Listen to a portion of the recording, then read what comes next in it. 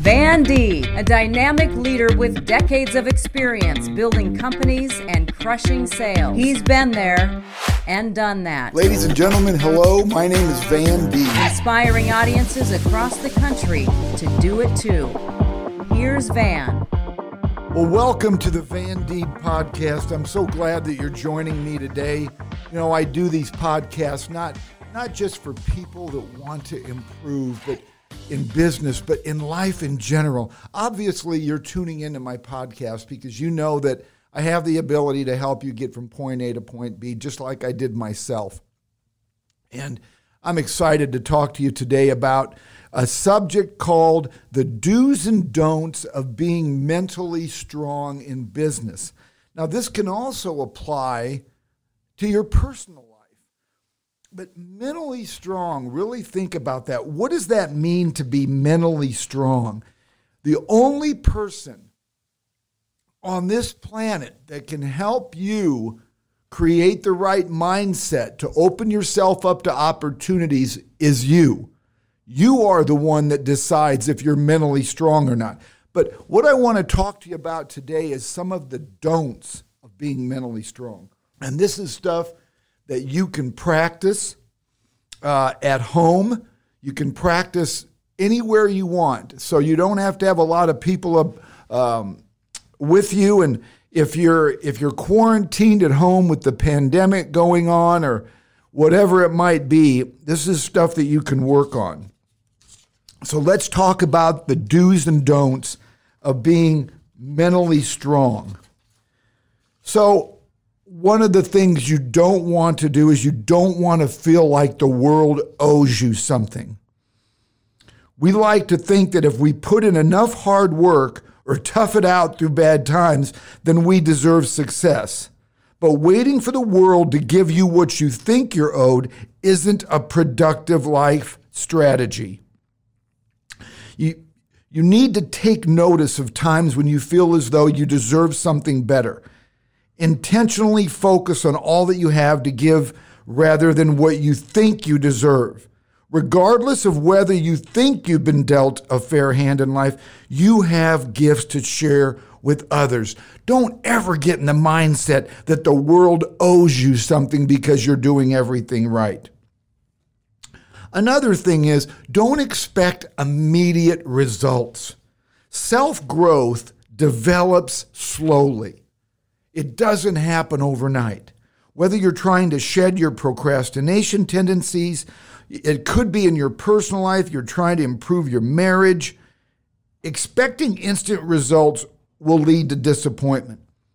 You got to think about your efforts as a marathon. It's not a sprint. You're in this for the long haul. These things that you're teaching yourself are going to stay with you forever. It's not a quick fix. So when you have bumps in the road, view these as minor setbacks rather than a total roadblock. You'll need all the mental strength you can muster up at some point in your life, whether it's the loss of a loved one, a financial hardship, or major health problem.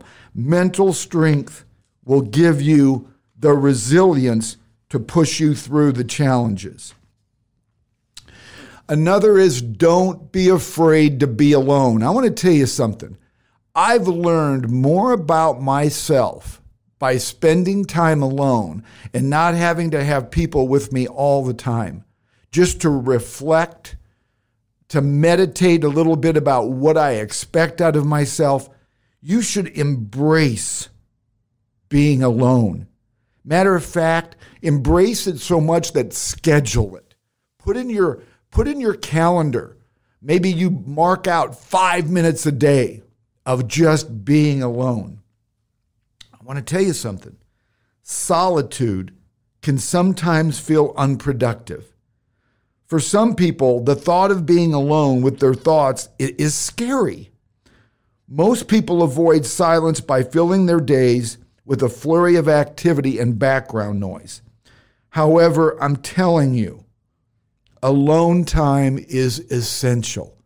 And remember, those of you that have listened to my many, many podcasts or heard me speak in public, I only give you advice on what I've experienced myself. And I'm telling you, alone time, thinking about your past, reflecting your past on how you want to change your future, whether it's business or personal, alone time is a benefit, not a detriment. Another don't that you don't want to do to be mentally strong is don't give up after the first failure. Take a look at all the successful people in the world. I mean, if you study all these people you admire and all these successful people that you see out in the world, you're going to notice one common thing that they all have experienced. They've all failed. Some of them failed greatly. Some of them failed 100 times. So some people avoid failure at all costs because it unravels your sense of self-worth. Not trying at all or giving up after your first attempt will really prevent you from reaching your full potential. Don't give up after the first failure. Keep pushing. Almost every story about a wildly successful person starts with tales of repeated failures. And here's one that we all know. Thomas Edison. He literally had thousands of failures before he invented the light bulb. I think he did pretty good staying on course to create something so efficient and effective and necessary. Another thing is, don't resent other people's successes. Well, I tell you what, I've had a storied career. I've had a fairy tale career. And I can always tell people that aren't in my camp. You can tell if they resent my success. It makes me feel bad for them because I've never bragged to them. But it makes me feel bad that people I care about resent my success. Don't resent other people's successes. Watching a coworker receive a promotion, or if you're hearing a friend talk about their latest achievement, or seeing a family member buy a new car that you can't afford, it can stir up feelings of envy. But jealousy shifts the focus from your efforts and interferes with your ability to reach your goals. I want to tell you what, jealousy is one of the worst things that you can experience in your life. It's so hard to overcome when people are jealous of you. You know what I do? I avoid them because I don't know what to do. I've never made them feel bad. It's just that they resent my success and they're jealous of me. I avoid them because I just don't know what to do. Another thing is write down your definition of success. When you secure that definition, you'll stop resenting others for attaining their goals, and you'll stay committed to reaching yours. Recognize that when other people reach their goals, their accomplishments don't minimize your achievements. It has nothing to do with your life. So what I do, when I hear about somebody that's been successful, I see them in the paper or whatever, sometimes I'll write a handwritten note and say, congratulations. There's nothing better than to tell somebody congratulations or that you recognize the success that they've had. Very important. Another don't is don't repeat the same mistakes. Do not repeat your same mistakes. Whether you felt embarrassed when you gave the wrong answer in a class or you were scolded for messing up, you may have learned from a young age that mistakes are bad. So you may hide or excuse your mistakes to bury the shame associated with them. And doing so will prevent you from learning from them. Learn from your mistakes. Whether you gained back the weight that you worked hard to lose, or you forgot an important deadline, view each misstep or mistake as an opportunity for growth. Set aside your pride and humbly evaluate why you goofed up in the first place. Use that knowledge to move forward than you did before. I want to tell you something. I've learned more from my mistakes and my failures, and it has helped me accomplish what I set out to do because I know what I don't want to do, and I know I don't want to make the same mistake twice. Another thing is the do's and don'ts of being mentally strong in business. The don't is don't dwell on the past. While learning from our past helps us build mental strength, ruminating is harmful. Constantly questioning our past choices or romanticizing about the good old days, they'll keep you both from enjoying the present and making the future as good as it can be. So make peace with the past. Sometimes doing so will involve forgiving someone who hurt you. Sometimes and other times moving forward means letting go of regret. Rather than reliving your past, walk through and work through the painful emotions that kept you stuck. Don't dwell on the past. And I tell this to people all the time in my audiences. Don't forget the past. Learn from your mistakes. Learn from what you did wrong. So reflect on the past, but don't dwell on the past. And another thing that we don't do when we're mentally strong and we're trying to be everything in our potential is we don't fear taking risks. So if something seems scary, obviously you may not take the risk, even a small one. But on the contrary, if you're excited about a new opportunity, you may overlook a giant risk and forge ahead. Emotions cloud your judgment and interfere with your ability to accurately calculate risk. You know, in my book, you can't become extraordinary without taking chances. But a successful outcome depends on your ability to take the right risks. Look at me, ladies and gentlemen. At age 23, I got in a straight commission business and I had no savings, very little.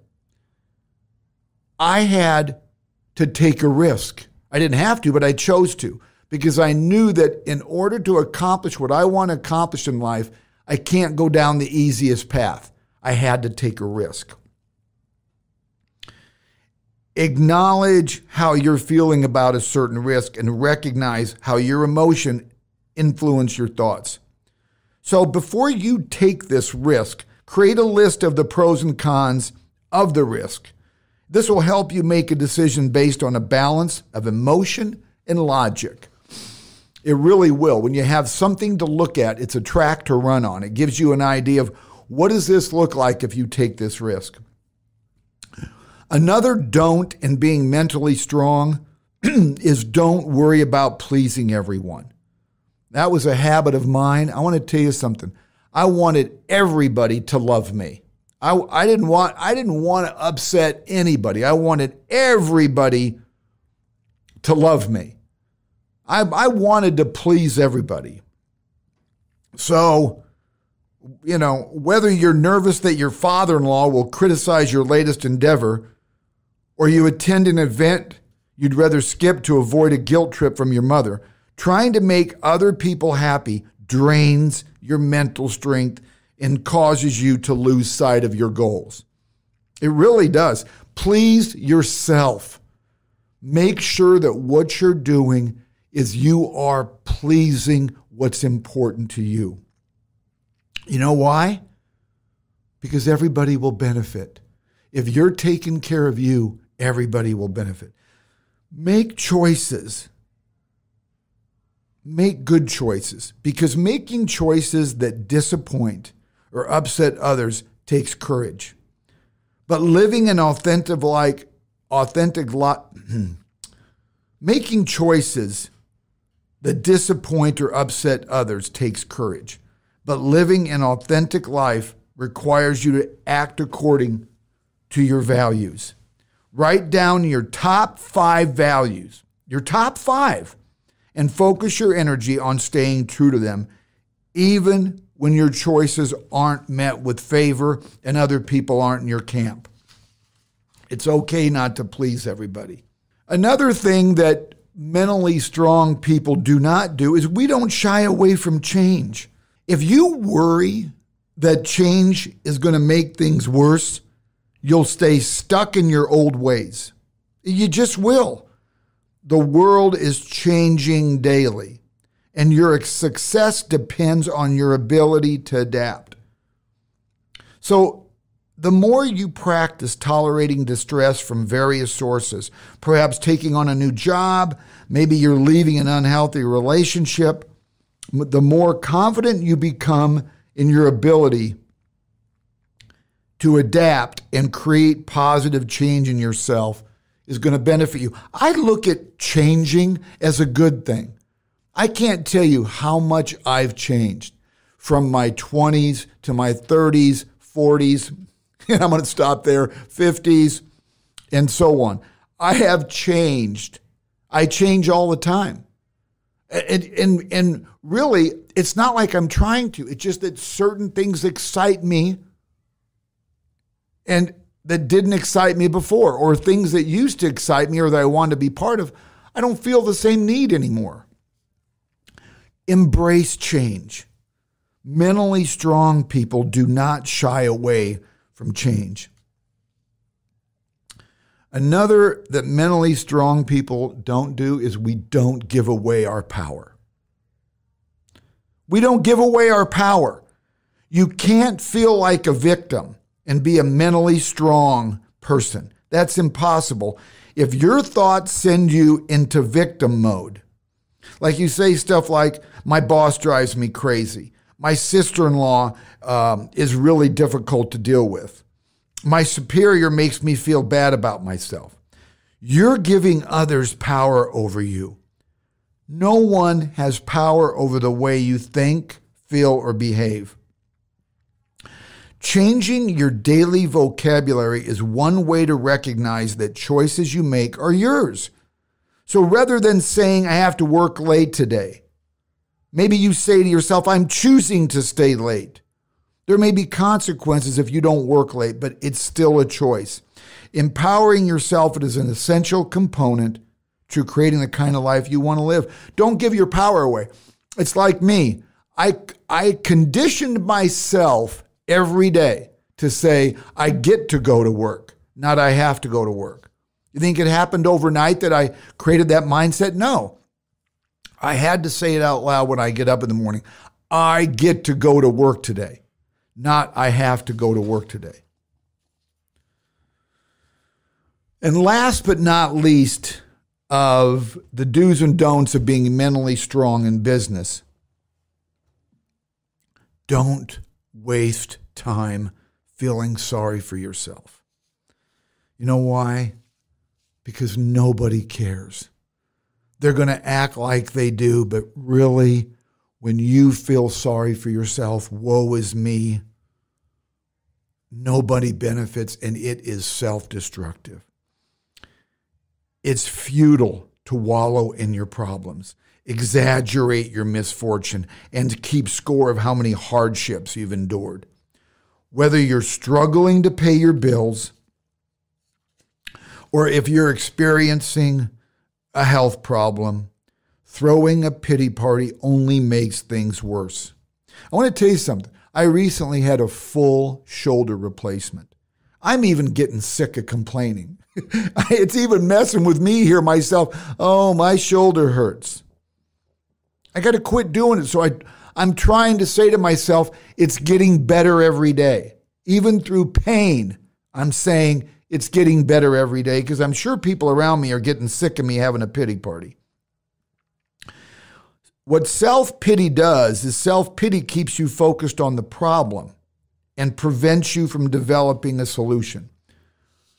Hardship and sorrow are inevitable for all of us unless we live in a box. But ladies and gentlemen, feeling sorry for yourself is a choice. Even when you can't solve the problem, you can choose to control your attitude. So one of the things that I try to do when I'm bummed out about the pain I'm going through from my shoulder surgery, and as I talk to you, I've got a sling on to help relieve some of the pain, I try to find things I'm grateful for. So when I'm bummed out, I'm having a pity party, I stop myself. What am I grateful for? So then I say to myself, and I just said to Pat, the owner of Parkville Media, I said, my shoulder's in a lot of pain, but we have a friend who their 2-year-old goes to Children's Hospital to get chemo treatments all the time. I got to put things in perspective. I'm grateful I'm not going to get chemo treatments. These are the type of things that you've got to be grateful for. So, ladies and gentlemen, I'm going to ask you, please, please, please subscribe to my podcast. I guarantee that you'll benefit from them. Subscribe, rate, and review. And remember, listen to these podcasts over and over. I only preach to you what I've been through. When I go speak to companies and their audiences, I only speak about my experience. So if your company wants me, if you'd like me to come and speak to your company, I don't care if you have 5 people or 5,000. I'll create a workshop that will really benefit everybody.